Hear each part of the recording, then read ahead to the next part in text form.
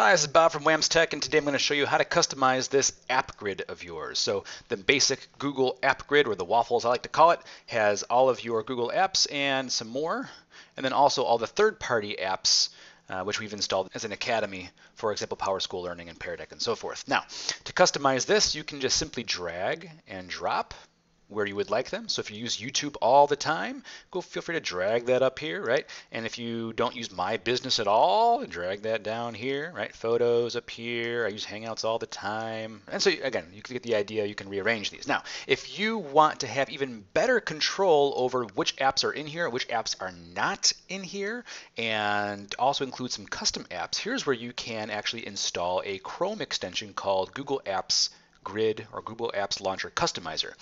To access this, simply access the Google App Store. So here I can click on Show Apps, and your top leftmost one should be Web Store. To access the Google Chrome Web Store, and if you don't see this icon, you can also just Google search Chrome App Store. This will appear. And then I'm going to search for App Launcher. Your top hit is going to be the App Launcher Customizer for Google. I'm going to go ahead and add that to Chrome. It takes just a second. And you'll see that you have a new icon up here next to your Chrome Omnibox called App Launcher. It'll probably launch this promo tab. You can close that down. That's fine. And now if I click on this icon that just appeared, it'll open up my App Launcher. Right? So now I can have access to my App Launcher even if I'm not at a Google website. Right? From anywhere, I can access my Google App Launcher. What's even better is that I can customize it. So here I go to my settings. And you'll see that it starts you off with the apps that you already had in its arrangement that you already had them in. But what's even better is that now I can remove them if I don't want them at all. For example, if I never use Google Classroom, I can take it and remove the shortcut altogether. Chat and Meet and Google Plus and let's see what else. What I don't use. That's fine. All right. And then if there's other ones, right, I can add those here.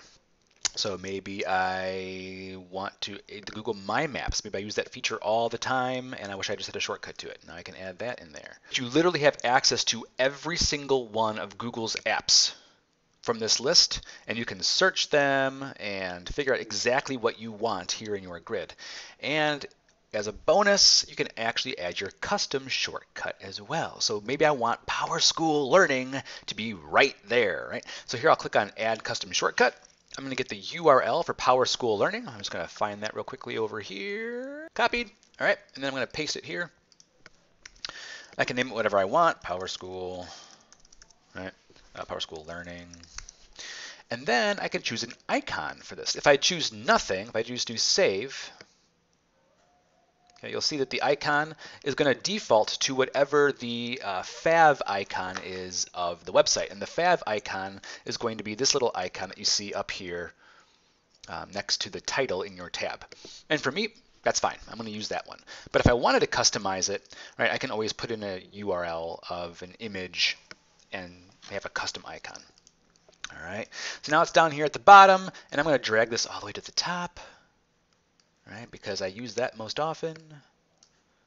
Right, and now when I click on close, and I'm going to go to google.com, right, I'll see that my app launcher has been replaced with my custom app launcher, which includes PowerSchool Learning and My Maps and everything right on top. And what's even better is that if I'm in some other website, right, and I want to change my PowerSchool Learning page, I don't even have to go back to Google. I can just simply click this little icon up here in Chrome, and there it is. And I can launch PowerSchool Learning right from there. Now, if you have any questions, feel free to email me at robert.petito@woodward.edu. Thanks for watching.